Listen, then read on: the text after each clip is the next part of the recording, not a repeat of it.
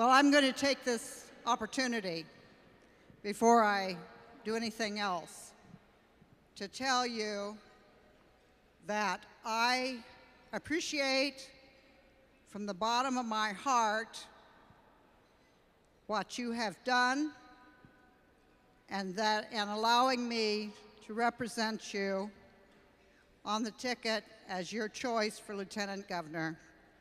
I will treasure that always. And thank you. And I'm going to break protocol just a minute because I am a very proud mother and a very proud grandmother. And I've got a whole table full of judge boys here, and I'd like them all to stand up, including my husband, John. This is Iowa values, folks.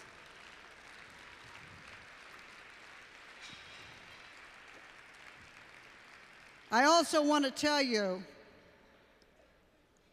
and I don't think Chet knows I'm going to do this,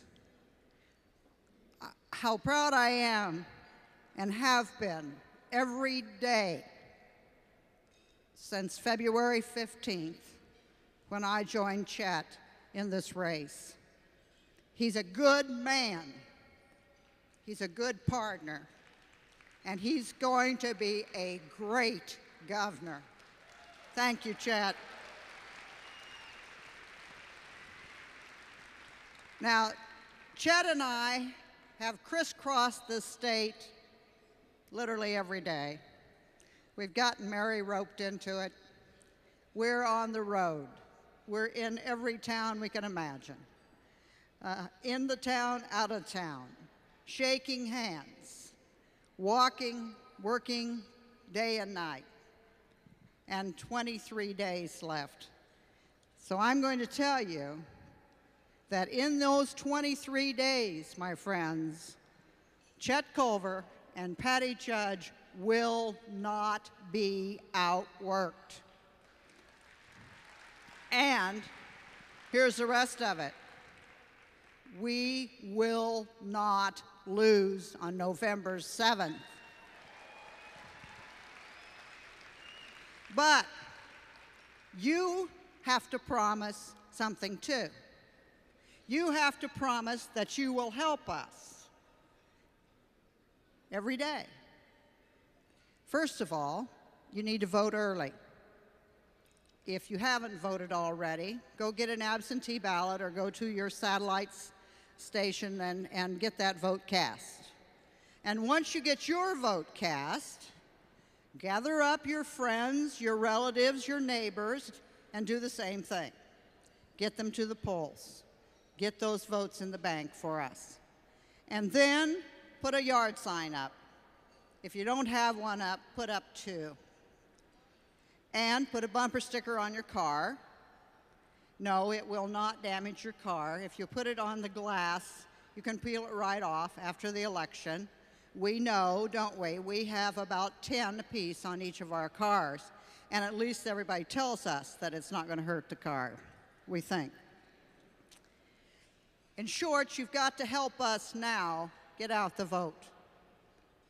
And when you do that, you've heard this already tonight, you're not only going to help Chet Culver and Patty Judge, you're going to help all the Democrats up and down the ticket. We're going to fill the courthouses.